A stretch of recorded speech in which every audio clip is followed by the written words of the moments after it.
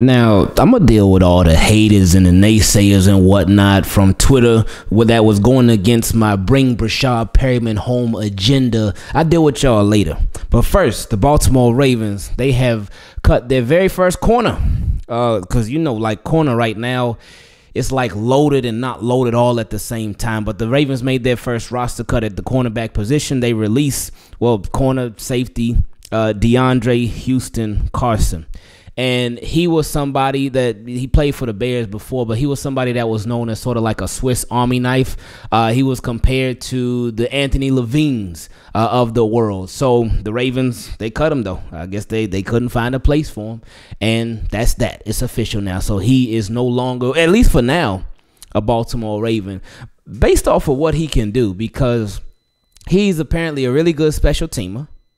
He's somebody that can play some corner, somebody that can play some safety, and somebody that Tavon Young, former Baltimore Raven, somebody that Tavon Young gave the approval for. So it almost makes you wonder if the Ravens told him, like, look, hey, DeAndre, do you just stick around for a little bit? Just stay in the area. Don't even get a flight out.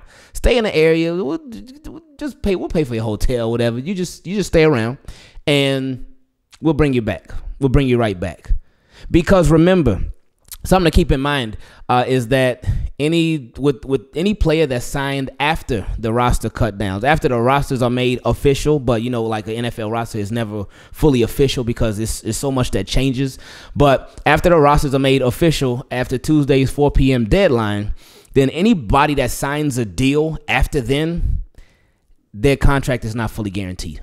They are on a week-by-week basis. So, say, for instance, they sign a 1 year, $10 million contract. And I know that's probably a terrible example. Anyway, but they get paid week by week. But so, say, for instance, it's a 1 year, $10 million contract. They wouldn't sign anybody for that. But if they did, and they only played 3 weeks, and then the Ravens cut them, the remaining 14 weeks, that wouldn't be guaranteed. They wouldn't get that. They would only get exactly what they played. So that's going to be happening a lot, not just with the Ravens, but with the NFL in general, different players and moving because of that. Because teams, they're not going to be wanting to guarantee some of these deals for some of these players. And they are going to be willing to take that risk and be like, you know what, we'll release this person because we know that we can take that risk. Hey, if they go to another team, cool. But if we can bring them back, even cooler. But we can bring them back and they can be cheaper and the salary won't be guaranteed. But just something to keep in mind. Team, keep it clean. I appreciate y'all. Make sure you subscribe. Turn notifications on because it's going to be going crazy. It's going to be going crazy because it's going to be really busy. I love y'all. Appreciate y'all. And for now, we out. I'm sure I'll see y'all very soon, though.